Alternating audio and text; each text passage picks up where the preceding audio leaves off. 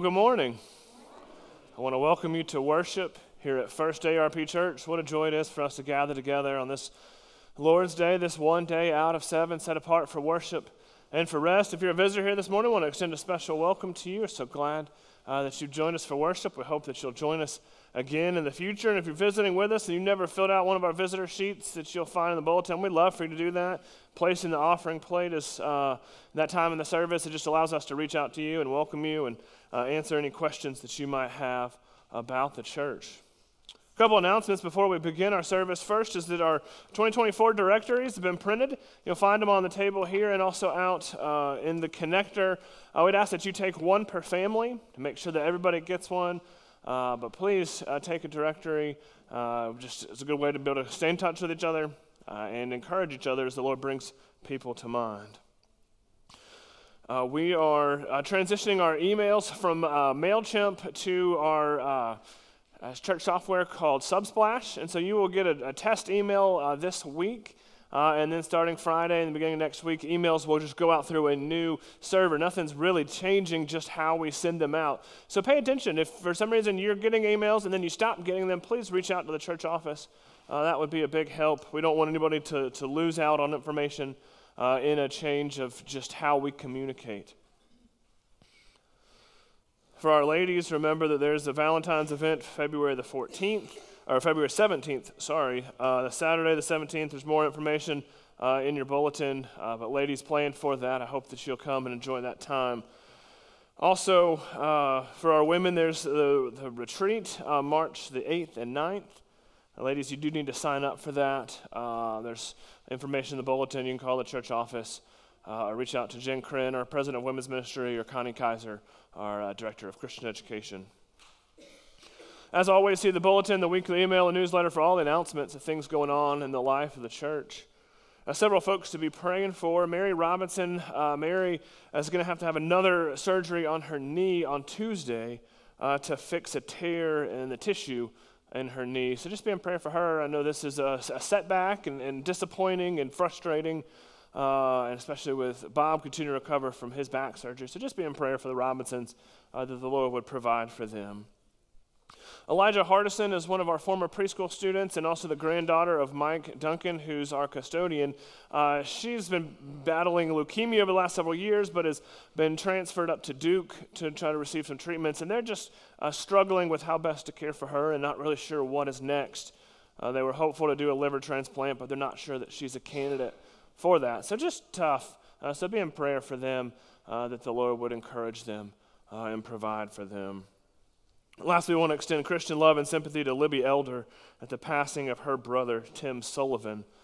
Be in prayer for Libby and Buzzy, the family, as they grieve his passing. Well, brothers and sisters, we're here to worship the Lord. I want to remind you that in worship, we are not passive observers, but we are active participants. We are to participate in worship, singing praise to the Lord and hearing from his word read and preached. So let's take a few moments to quiet our hearts and to prepare for worship.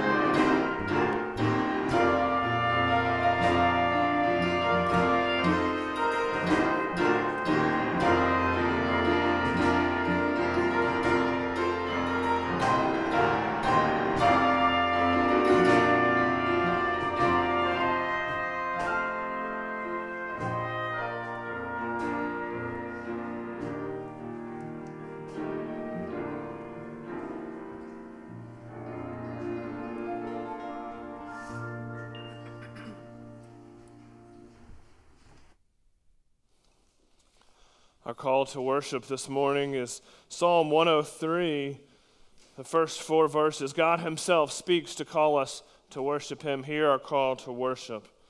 Bless the Lord, O my soul, and all that is within me. Bless his holy name.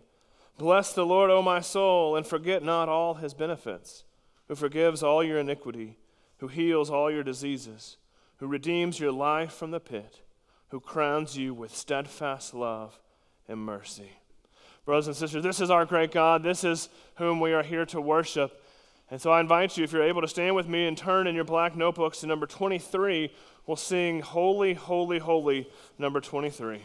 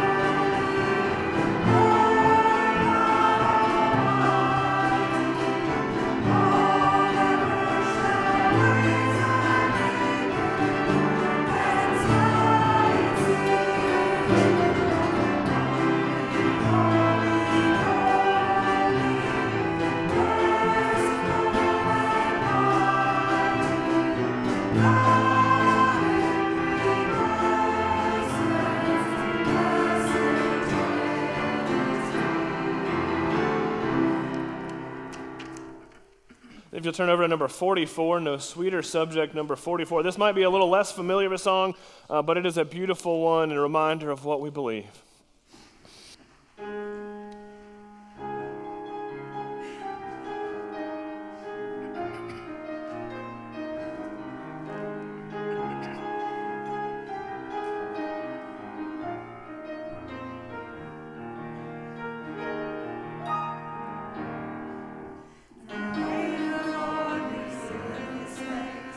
Teach us and bring tongues to make the sovereign reign.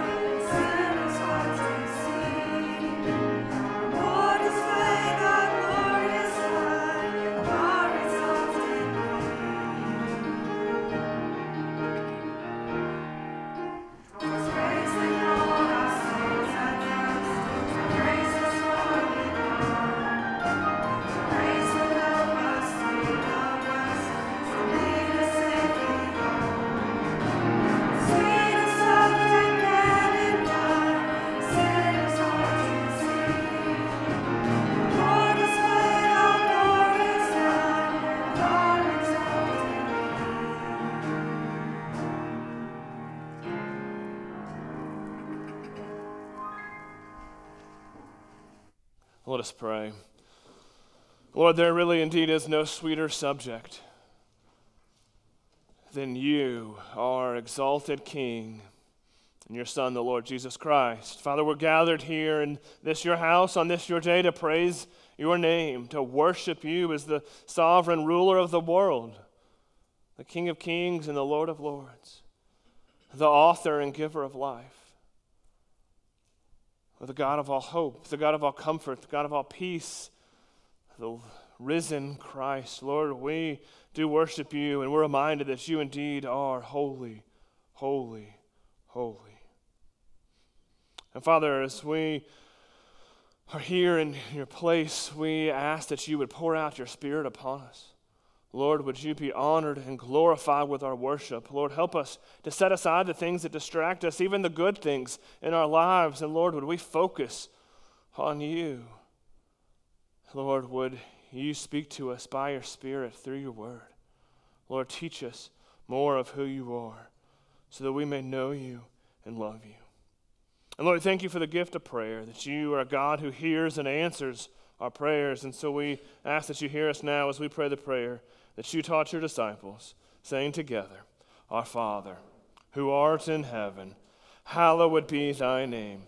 Thy kingdom come, thy will be done, on earth as it is in heaven. Give us this day our daily bread, and forgive us our debts, as we forgive our debtors. And lead us not into temptation, but deliver us from evil. For thine is the kingdom, and the power, and the glory forever. Amen. You may be seated. You'll find in your bulletin a confession of sin. You know, it's important as followers of the Lord Jesus Christ that we remember that we are sinners. We are sinners saved by grace, but each and every day we sin against a holy God. And so it is important for us to confess our sin. And so we're going to use the prayer printed in your bulletin as a unison prayer to confess our sins. We'll have a season of silent confession after that to close that time, and then we'll hear our assurance of pardon. So let's go to the Lord in prayer again, praying this prayer from Ambrose, one of the church fathers. O Lord, you have mercy upon all. Take away from me my sins, and mercifully kindle in me the fire of your Holy Spirit. Take away from me the heart of stone, and give me a heart of flesh, a heart to love and adore you, a heart to delight in you, to follow and to enjoy you, for Christ's sake. Amen. Let's spend just a moment privately and quietly confessing our sins to the Lord.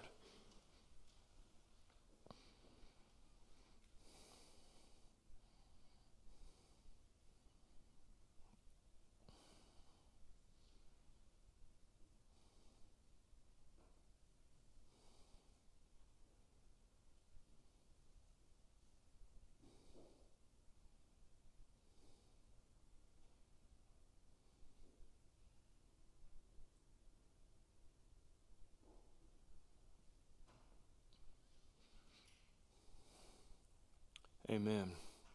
Brothers and sisters, we do sin, but we have a God who is full of mercy and grace, who forgives us. Our assurance of pardon is Psalm 103, verses 8 through 12. Hear God's word. The Lord is merciful and gracious, slow to anger and abounding in steadfast love. He will not always chide, nor will he keep his anger forever. He does not deal with us according to our sins, nor repay us according to our iniquities.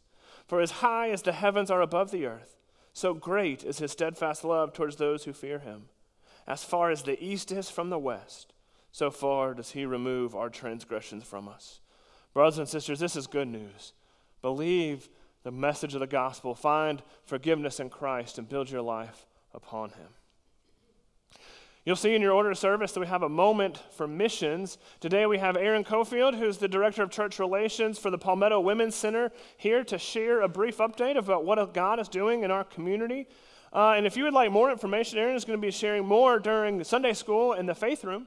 And so there's a chance to go and hear more from her about the God's works. Aaron, come and share what the Lord is doing.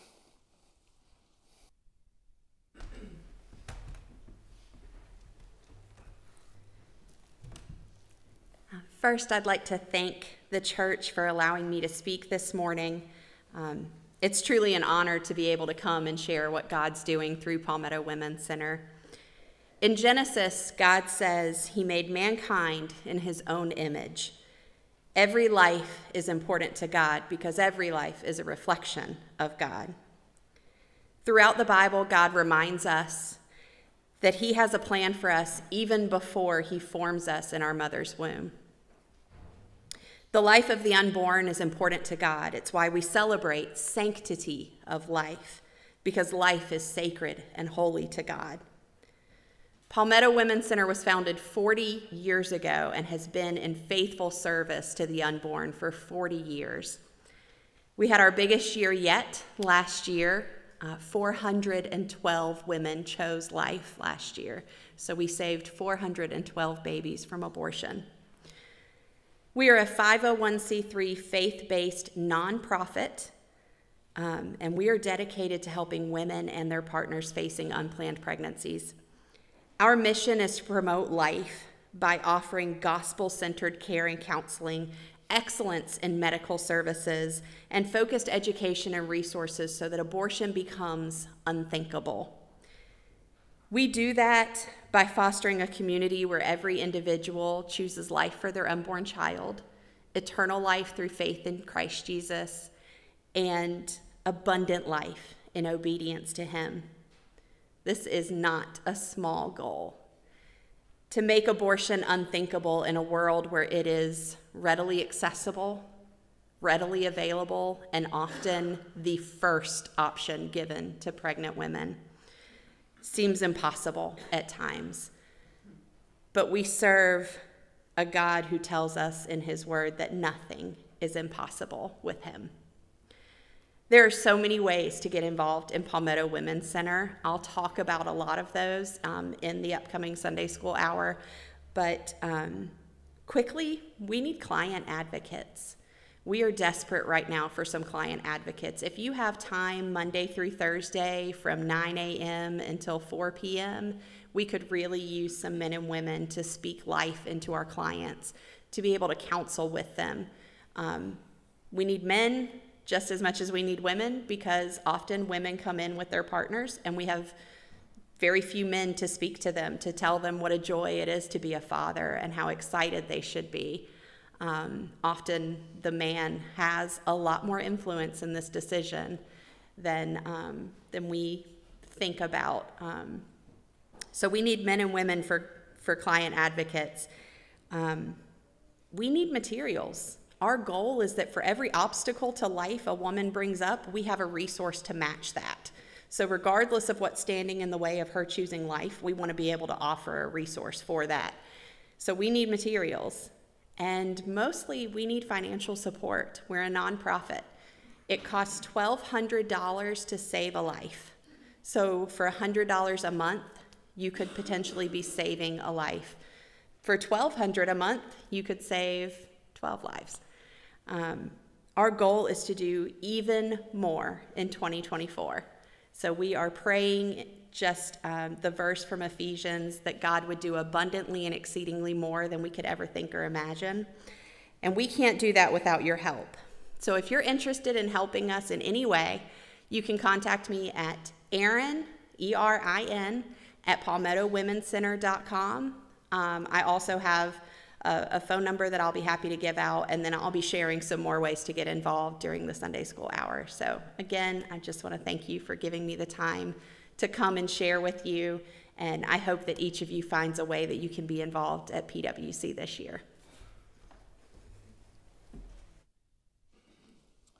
Thank you, Erin. Thanks for coming and sharing, and praise the Lord for what he's doing, and we pray that he'll continue to be at work.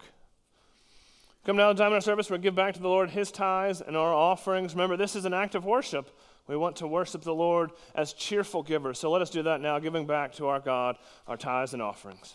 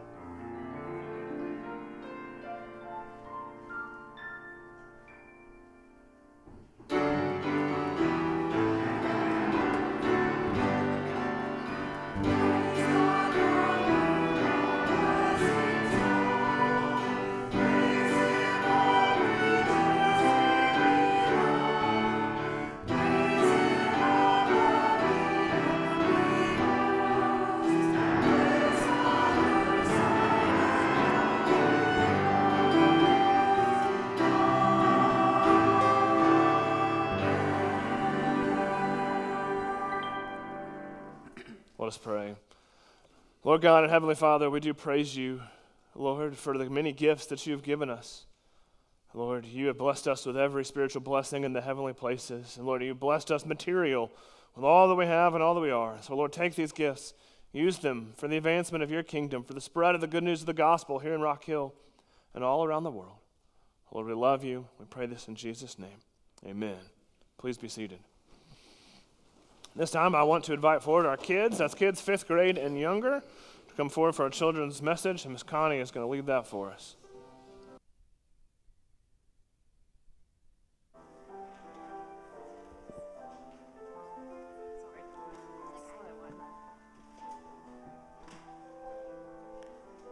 Good job.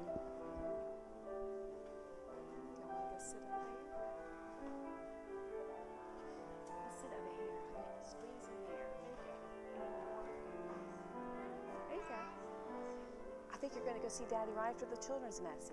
We got some more friends to come in.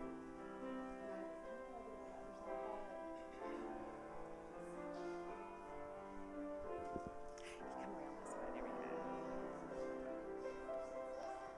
There you go.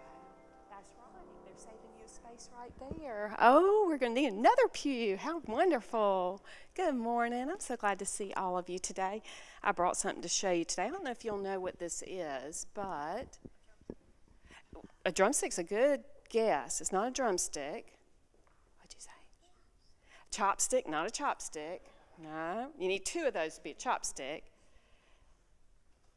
Somebody said it. Cody, say it again. It's a conductor's baton. That's right. It's what a conductor uses if they're conducting a choir or a band or an orchestra. The conductor's the person that's in charge, right? Tells them to play or not to play. And if you think about it, almost everything kind of always has to have somebody who's in charge, right? Think about in school, in your classroom. Who's in charge? Your teacher. And then really even above the teacher is for the whole school, the principal. That's right. So there's kind of different levels. We kind of call that, the fancy word for being in charge is authority. So there's kind of different levels of authority. Like at home, the authority is Mom and Dad. That's right. Good. What about if you're playing on a team? If you're playing basketball or soccer, you got your coach. That's right. And then when you're playing in the game, there's somebody that usually wears black and white. The referee, they're an authority, and they can blow the whistle if something happens. So there's always these different levels of authority. So here's my question. What about here at church? Who's the authority? Pastor John, that's right. Yes, yeah. And along with Pastor John, we have officers. We have elders and deacons that we elect, and they are kind of our authority here. But again, there's some different levels of authority, like above there we'd have our presbytery, our denomination, or what do you think up at the top, the level of authority? Who's really in charge? God is, that's right. Jesus is, that's right. And we get that from a lot of passages, but one that Pastor John is preaching on today is in Matthew 28. These are the very last words that Jesus told his friends before he was leaving earth and going back into heaven. And he first said, all authority has been given to me in heaven or on earth. All authority. So all the different levels of authority, we keep going all the way up. The very, very top is Jesus, right? And then he gave some instructions to go and make disciples. Now, was he just telling those 11 guys who were with him to go and make disciples? No. That's an instruction for us too, right?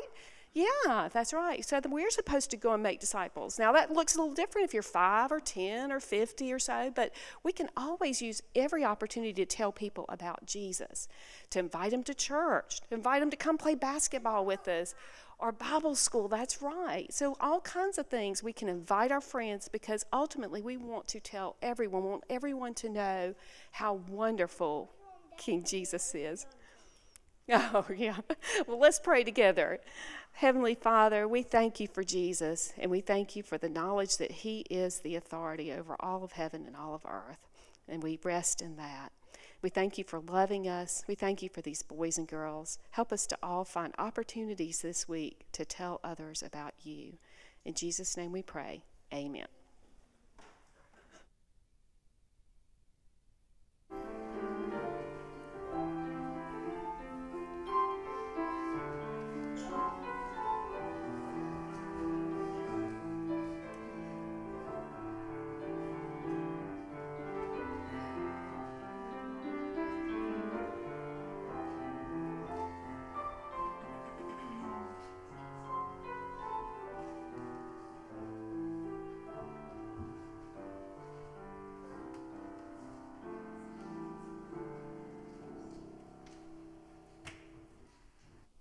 so exciting to see some of the kids coming down for our children's message, and we are thankful for how God's at work in our church and the folks that are here. Well, today we're concluding our brief sermon series for the month of January that I entitled Foundations of the Church. Been looking at key texts that have laid the framework, the foundation for who we are as a church, as our church, but the church universal more importantly. And this will set the stage as we, in 2 weeks, will launch into a study of the first half of the book of Acts, and we look at the early church recorded in that book. Well, today our passage is Matthew 28, verses 16 through 20. It's printed in your bulletin. It's also found in the Pew Bible in front of you on page 784. If you don't have a Bible, I would love for you to take the one in front of you as our church's gift to you. Before I read this passage, let me pray and ask for the Lord's blessing and his help. Let's pray. Gracious God, you told us that we do not live by bread alone, but by every word that comes from your mouth. Lord, would you open our eyes to see wondrous things in this, your word? Speak, Lord, for your servants listen. In Christ's name we pray. Amen. If you're able, I invite you to stand with me out of reverence for God's word as I read the passage for us, Matthew 28, verses 16 through 20. Hear the word of the Lord. Now the 11 disciples went to Galilee, to the mountain to which Jesus had directed them.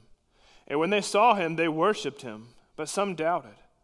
And Jesus came and said to them, "All authority in heaven and on earth has been given to me.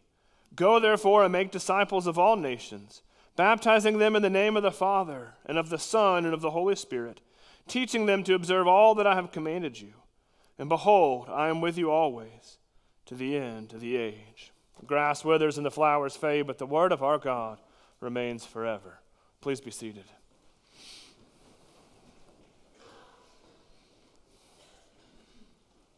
The Protestant Reformation began back in 1517 with Martin Luther nailing his 95 Theses to the door of the church in Wittenberg.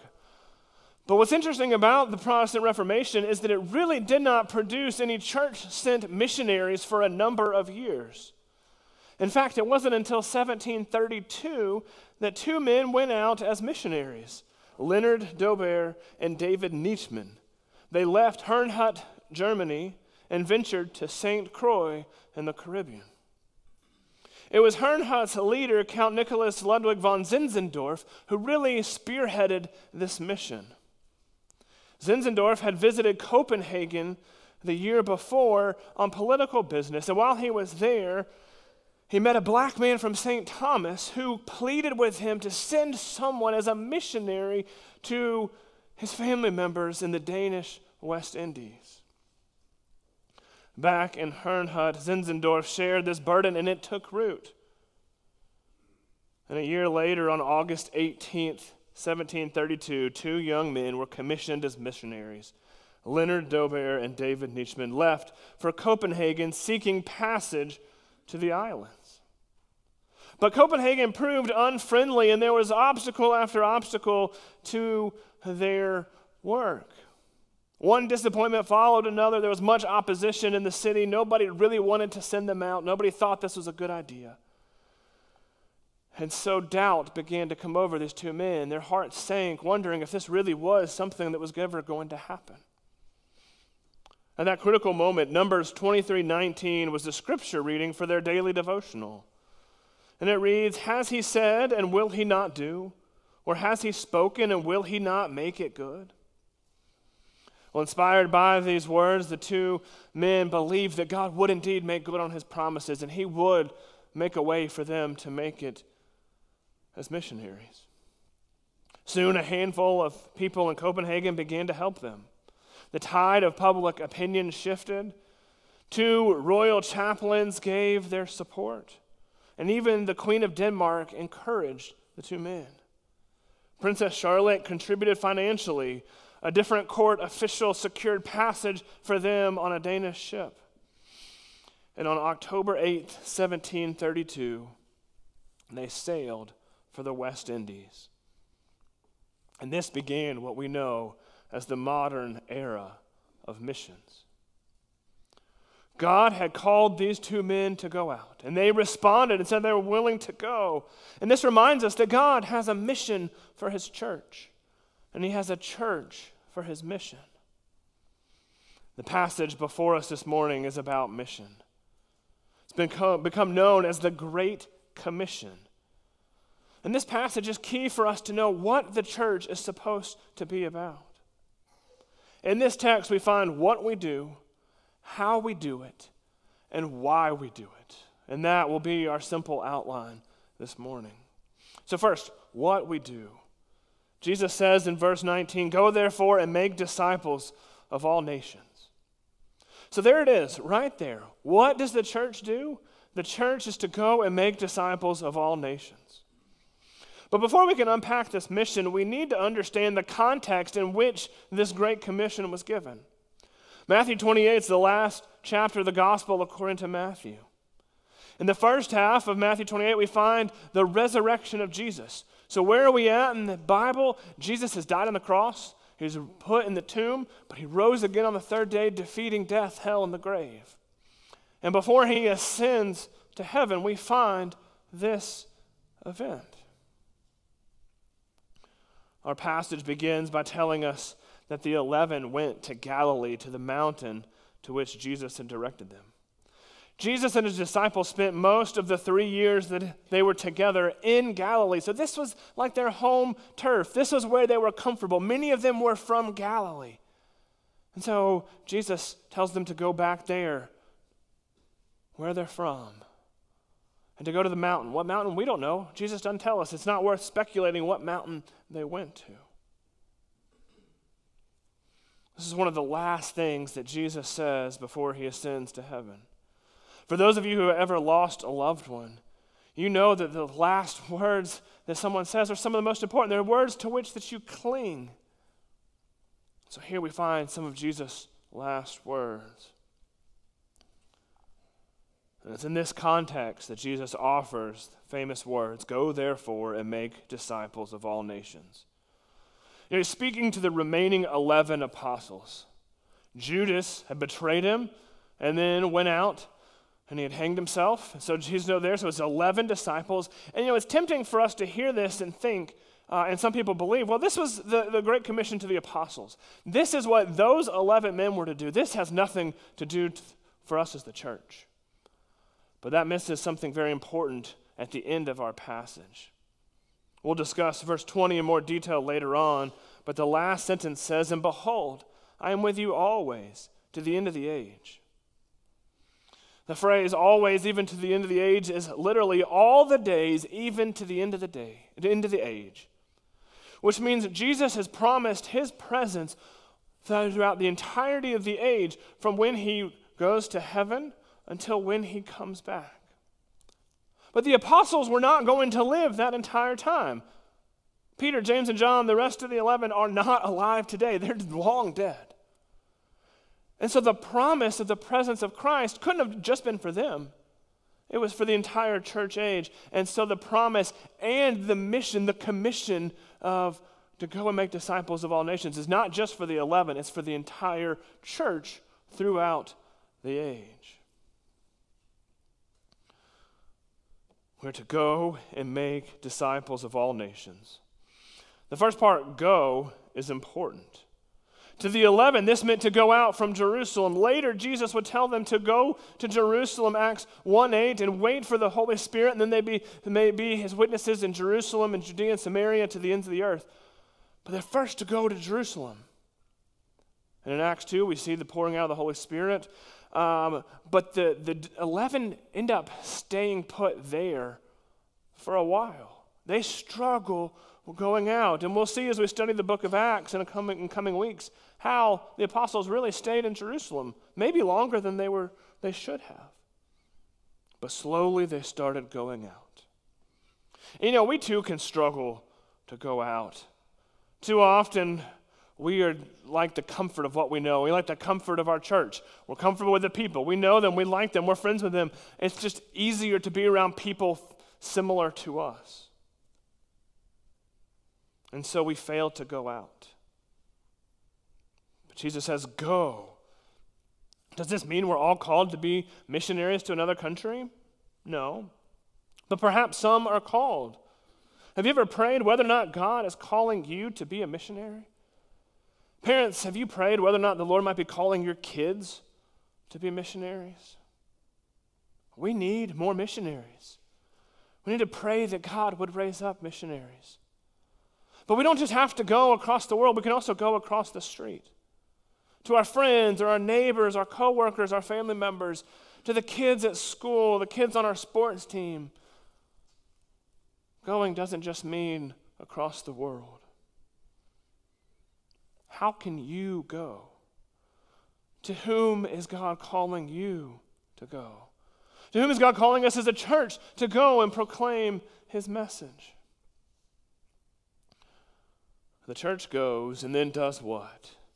Makes disciples of all nations. Notice that the command isn't go and share the gospel. It isn't go and grow the church. It isn't even go and make converts, although all of those are assumed in what Jesus says. But Jesus says something overarching, even more important. Go and make disciples. Certainly we proclaim the gospel message. Romans 10:17 says, so faith comes from hearing, and hearing through the word of Christ. We must proclaim the good news. But the goal isn't just simply sharing the message. No, the goal is making disciples. And that raises an important question. What exactly is a disciple? A disciple is someone who follows Jesus. Yes, there were the 12 disciples while Jesus was on earth, but beyond that, disciples are really anyone who follows Jesus. A disciple is someone who loves Jesus, who worships him, who obeys him, who is devoted to him. And you know, a disciple is not an elite status in the kingdom of God. It isn't reserved for a select few. All Christians are disciples. And if you aren't a disciple, then you're not a Christian. So we're to go and make disciples. We're to make disciples of all nations. This means all people groups, not just people like us, but all peoples. Once again, this can be right here in Rock Hill. God has brought, in some ways, the nations to our city. Many different ethnic groups right here in our own town. Could also be going internationally on a short-term mission trip or as a full-time missionary, but it doesn't have to be. The famous pastor and evangelist D.L. Moody was attending a convention in Indianapolis on mass evangelism. And partway through that, he asked the song leader for the conference, a man named Ira Sankey, to meet him at 6 o'clock one evening at a certain street corner. When Sankey arrived, Mr. Moody asked him to stand on a box and sing. Slowly, people started to gather and stop and listen to the singing. Eventually, he stopped, and Moody preached and shared the good news of Jesus for a little while, and then he invited people to come with him to the convention hall. Soon, the auditorium was filled with spiritually hungry people, and the great evangelist preached the gospel to them. Then the convention delegates began to arrive. So Moody stopped preaching and said, "Now we must close, as the brethren of the convention wish to come and discuss the topic, how to reach the masses."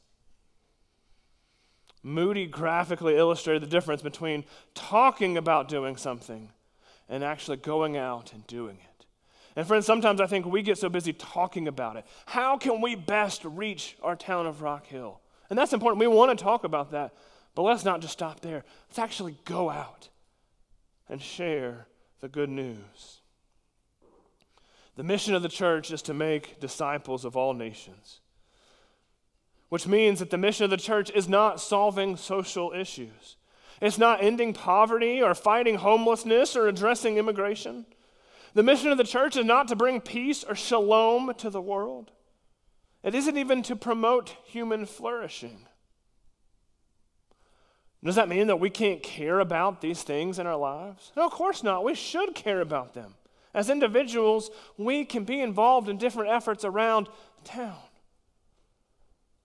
But that is not the mission of the church. We must not confuse what we might be involved in as individuals with the overarching mission of the church. What is the church's mission? To make disciples of all nations. That's what we must be about. That is what we do. But secondly, we need to see how we do it. How do we go about making disciples of all nations? Well, Jesus tells us. Look at verses 19 and 20. Go therefore and make disciples of all nations, baptizing them in the name of the Father and of the Son and of the Holy Spirit, teaching them to observe all that I have commanded you. Jesus gives two instruments for how the church is to go and make disciples of all nations: baptizing and teaching. So first, baptism. Scripture teaches that baptism is a sign and seal of the grace of God and his Son, the Lord Jesus Christ. We observed the sacrament of baptism last Sunday at the 11 o'clock service. Baptism signifies the washing of our sins. It reminds us of our adoption into Christ. It tells us of our reception of all the benefits of Christ's work on our behalf. Scripture teaches that the proper recipients of baptism are all those who profess their faith in the Lord Jesus Christ, together with their children. Jesus commands us to baptize people in the name of the Father, Son, and Holy Spirit. This is one of the first, if not the first, in Scripture references to the Trinity, idea of one God in three persons, Father, Son, and Holy Spirit. But that's not really the key aspect of this passage. What this does give us is the Trinitarian formula. That's why when we baptize, we say we baptize you in the name of the Father and of the Son and of the Holy Spirit. But when Jesus says baptizing them in the name of the Father, Son, and Holy Spirit, he means more than just the formula of what happens in a baptism service. Literally, we are baptized into the name, the Father, Son, and Holy Spirit. In Galatians 3:27, Paul says, "For as many of you as were baptized into Christ have put on Christ." In other words, if genuine faith is present, we are united to Christ. All of his obedience is ours. All of his blessings are ours. We are united to him. It's the theological doctrine, union with Christ. And that is part of what baptism signifies. When making disciples, we must pray that God would bring them to faith and give them a desire to receive the covenant sign of baptism. Baptism is a sacrament of initiation into the covenant community, which means the Great Commission is telling us to go and make disciples, and when we baptize them, we're bringing them together in local churches. It's not just go and bring masses to faith. It's go and bring people into faith and then bring them into the local church. We're baptized into Christ, yes, but we're also baptized into his church. But we don't just run around and baptize anyone and everyone, like, you get some water, everybody gets some water. No, Jesus says we baptize, yes, but then we also teach. Teaching them to observe everything Jesus has commanded us. Friends, that's a huge undertaking. What did Jesus teach? He taught a lot of things. Matthew, Mark, Luke, and John, full of the teachings of Jesus. Instruction in the faith is about what we believe and also how we are to live.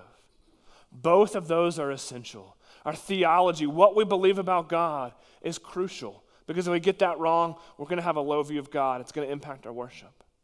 But our theology, what we believe, also should translate into how we live. Christianity involves our ethics. We're not saved by good works. No, we're saved by grace alone, through faith alone, in Christ alone. Yet our good deeds are a sign that we have professed our faith in Christ. Jesus said in John 14:15, "If you love me, you will keep my commandments." In 1 Thessalonians 4:3, the Apostle Paul says, "For this is the will of God, your sanctification." God desires that we would grow to be more like him every day. As a church, we must teach people the truth and how they're to live. This happens each Lord's Day when I or somebody else would preach from this pulpit. It also happens during Sunday school. It occurs in Bible studies and circles and small groups. It occurs in Bible study fellowship and other ministries around town. Discipleship is a process. We must not think that we've arrived, that we've somehow maxed out on what we need to know and how we should live as followers of Christ. We will always be learning until the Lord calls us home. How are you growing as a disciple of Christ? Are you taking advantage of the ordinary means of grace that God has given for your spiritual growth? And are you helping disciple others? This could be through one-on-one mentorship. It could be through volunteering in our youth ministry or our children's ministry. It could be just going to your neighbors and your coworkers and inviting them to church and talking about what you believe. What do we do as a church? We make disciples of all nations. How do we do it? Jesus says, baptizing and teaching. And lastly, why? Why do we do what we do? Why should we be involved in this mission of the church? Well, the easy answer would be, well, because Jesus says so. We find a command here. It's an imperative, go and make disciples of all nations. So Jesus says so, we should do it. You know, those of you with young kids probably give this kind of answer to your kids. Mommy, why do I need to eat my vegetables? Because I said so. Daddy, why do I need to go to bed now? Because I said so. And there's nothing wrong with that answer. Kids, if your parents say that, you need to listen and obey them. But oftentimes I think we love our kids to give them a more fuller answer than just because I said so. We tell them to eat their vegetables because we want them to have a balanced meal and to get important vitamins and minerals. We tell them to go to bed at a decent time because their bodies need sleep, and so do ours. Here, Jesus gives two key reasons why we are to go and make disciples of all nations. First, in verse 18, he says, all authority in heaven and on earth has been given to me. Jesus, the eternal Son of God, has always had authority. Yet when he came and took on human nature, that authority in some ways was veiled for a season. Matthew 20:28, Jesus says, the Son of Man came not to be served, but to serve, to give his life as a ransom for many. But upon his resurrection, he reassumed all the authority that has always been his. And the language here in Matthew 28 comes right from Daniel 7. Daniel 7:13 and 14, it says, and behold, with the clouds of heaven there came one like a son of man. And he came to the Ancient of Days and was presented before him. And to him was given dominion and glory and a kingdom that all peoples, nations, and languages should serve him. His dominion is an everlasting dominion, which shall not pass away, and his kingdom one that shall not be destroyed. Friends, Jesus has all authority in heaven and on earth. It's a reminder of his omnipotence, that he is sovereign. He is all-powerful. And this all-powerful Jesus commissions his church to go and make disciples. Therefore, when we go with his authority. Friends, this is comforting. We don't go in our own power. We don't go in our own ability. We don't go in our own authority. No, we go on the authority of the risen and reigning King of the universe. That should give us comfort as we seek to make disciples of all nations. The other reason we go and make disciples is because Jesus is present with us. Remember how our text ends. And behold, I am with you always to the end of the age. It's a reminder of Christ's presence. He's omnipotent, he's all-powerful, and he's also omnipresent. He's everywhere, and he's with us. Matthew's gospel began with this same assurance. Matthew 1, verse 23, Matthew quotes Isaiah and says, behold, the virgin shall conceive and bear a son, and they shall call his name Emmanuel. What does Emmanuel mean? God with us. The Gospel of Matthew has bookends of the presence of Jesus with his people. And so when we go and make disciples, we go not on our own, but we go with Christ. He promises comfort, support, strength, wisdom, and the ability to actually accomplish this mission. Friends, that's comforting. Let that give you strength as you seek to be a part of this mission. Friends, this text is a powerful one. No wonder it's been called the Great Commission. It indeed is great. It is a great mission for the church. It is a great message for the world. We have a great God who empowers us to do it. Fritz Kreisler, the world-famous violinist, earned a fortune doing it for his concerts and compositions, but he was known for generously giving away most of his wealth. And so one day he's traveling around in Europe and he finds a very famous and very exquisite violin. And he wanted to buy it, but he didn't have the money to. And so after a while, he collected enough funds and he goes back to buy it, only to be told it's been sold to a collector. He decides to go and see that collector and see if perhaps the man might sell it to him. He goes and he offers to buy it, but the collector said it's become his prized possession and he would not sell it. Kreisler was disappointed with this. He was about to leave when an idea came to him. He said, "Sir, could I play the instrument once more before it is consigned to silence?" Permission was granted, and the great virtuoso filled the room with such heart-moving music that the collector's emotions were deeply moved. "I have no right to keep that to myself," he exclaimed. "It's yours, Mr. Kreisler. Take it into the world and let people hear it." Friends, we have no right to keep the message of Christ to ourselves. Let us go and take it to the world and let them hear the good news. Our hope is that we have a great God. He is building his church. The gates of hell will not prevail against it, as we saw last week. And we can be a part of his work, going and making disciples. Let us pray. Lord, we thank you for this passage. Lord, it is convicting and it is challenging, but it's also comforting. Lord, we praise you for your power and your presence, Lord, that motivates us to go and make disciples of all nations. Lord, give us boldness to seek to be a part of this mission. Lord, with this God, what we are about as First ARP Church. Lord, help us to indeed make disciples of all nations. Lord, wherever we go, wherever we are, whatever we're doing, would that be in the back of our mind?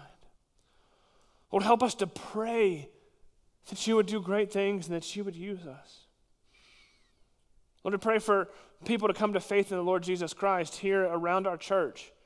Lord, whether that's at the Exchange Apartments or in the neighborhoods around the church or wherever it might be in our town.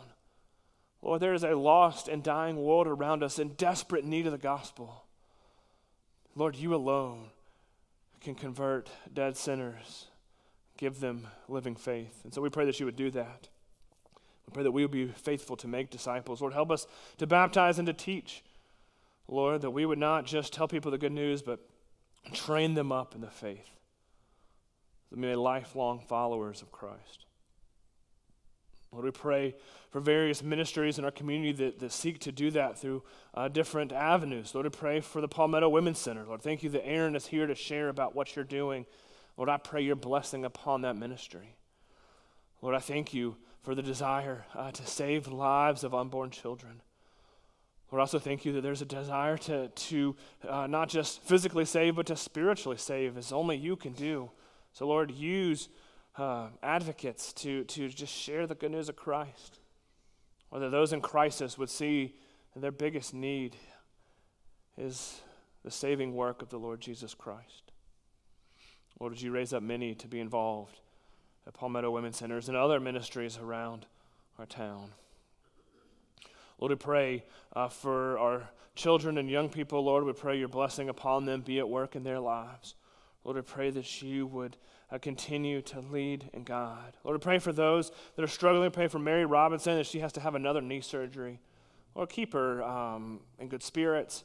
Lord, as I'm sure she is discouraged. Lord, I pray that the surgery would go well and that her recovery would be smooth. Bless her and Bob.